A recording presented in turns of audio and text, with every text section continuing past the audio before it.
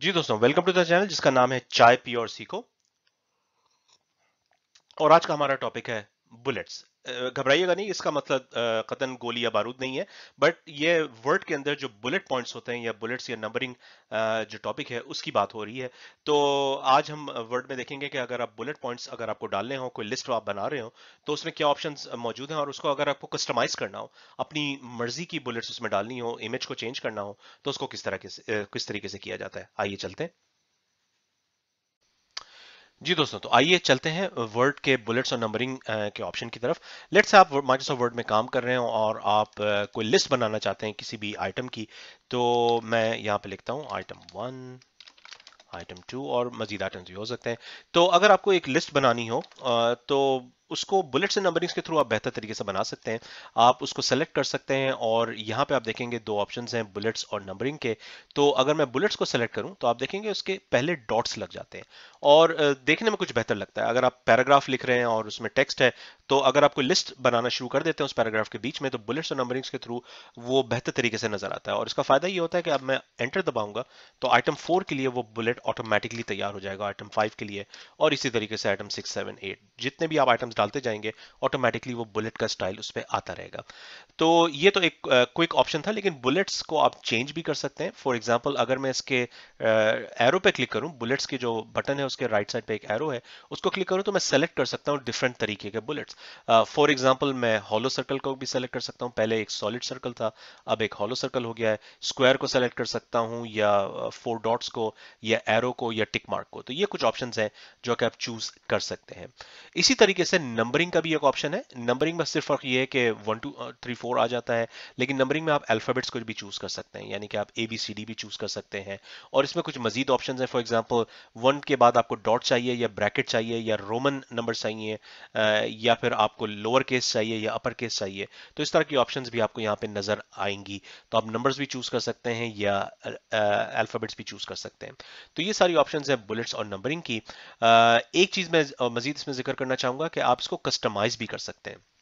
तो for example, जो पहले मैंने बुलेट चूज किया था वो सिंपल से डॉट था, लेकिन अगर मैं इसके एरो पे क्लिक करूं और यहाँ पे एक ऑप्शन है डिफाइन न्यू बुलेट, तो आप इस ऑप्शन को क्लिक करके एक नया बुलेट स्टाइल डिफाइन कर सकते हैं। जो कोई भी सिंबल हो सकता है, आप सिंबल की लिस्ट में जाके कोई सिंबल सेलेक्ट कर सकते हैं, या इवन कोई पिक्चर भी हो सकती है। फॉर एग्जांपल, लेट्स से अगर आप कोई स्पोर्ट्स की बात कर रहे हैं, तो आप किसी भी क्रिकेट बॉल या फुटबॉल या बास्केटबॉल, उसकी आप पिक्चर लेके उसको बुलेट पॉइंट में कन्वर्ट कर सकते हैं। फॉर एग्जांपल, मैं यहाँ पिक्चर क्लिक करता हूँ और मैंने एक ऑप्शन चूज की हुई है क्रिकेट बॉल की। तो यहाँ पे मैंने एक क्रिकेट बॉल की पिक्चर सेव की हुई थी, उसको मैंने यूज करते हुए बुलेट पॉइंट्स बना दिए। और अब आप ये देखेंगे कि ये डॉट्स के बजाय क्रिकेट बॉल के बुलेट पॉइंट्स आ गए। तो इस तरीके से आप बुलेट पॉइंट्स को कस्टमाइज भी कर सकते हैं। तो ये एक ऑप्शन हो गया कि पिक्चर्स को यूज करते हुए आप बुलेट पॉइंट बना सकते हैं।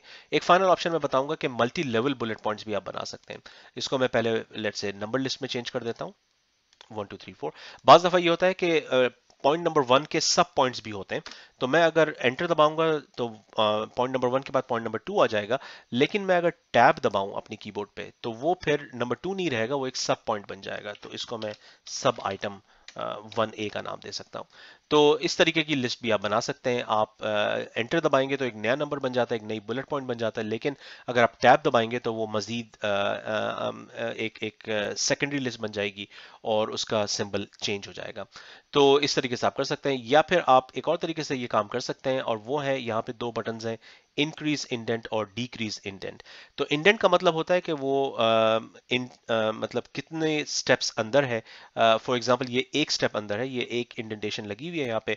अगर मैं डिक्रीज इंडेंट दबाऊंगा तो ये पीछे चला जाएगा और ये उसी लेवल पे आ जाएगा जिसपे लेवल 1 2 3 जो पहले से थे। अगर मैं इंक्रीज इंडेंट दबाऊंगा तो ये मजीद अंदर चला जाएगा और इसको मैं मजीद अंदर एवरी टाइम आप इसको क्लिक करेंगे तो ये अंदर जाता जाएगा और एक नए लेवल की बुलेट पॉइंट बन जाएगी। तो ये एक ऑप्शन है। और आप एक और ऑप्शन चूज कर सकते हैं, वो है मल्टी लेवल बुलेट पॉइंट्स।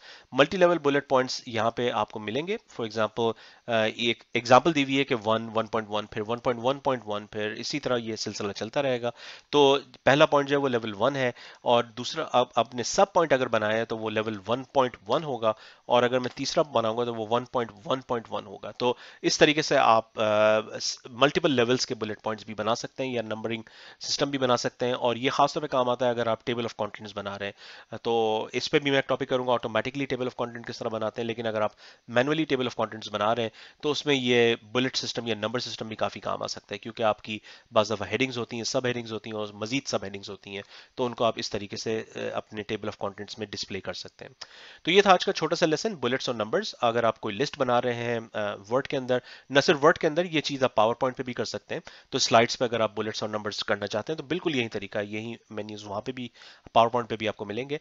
तो बुलेट्स और नंबरिंग्स के ये ऑप्शंस हैं, और कस्टमाइज भी आप कर सकते हैं। अगर आप नए सिस्टम की कोई बुलेट बनाना चाहते हैं तो डिफाइन न्यू बुलेट करके आप कोई पिक्चर यूज कर सकते हैं, जैसे कि मैंने क्रिकेट बॉल को यूज किया और उससे बुलेट पॉइंट्स बनाए। तो ये था आज का लेसन। आपको पसंद आया हो तो जरूर सब्सक्राइब करें चैनल को, और प्लेलिस्ट भी मैं, उसका लिंक भी मैं डाल दूंगा एंड पे। मजीद आपको वीडियोस देखनी हो माइक्रोसॉफ्ट वर्ड की तो उसको देखें, और आपको कुछ कमेंट करना हो, कोई नए टॉपिक्स कवर कराना हो तो जरूर कमेंट्स में उसका जिक्र करें। शुक्रिया।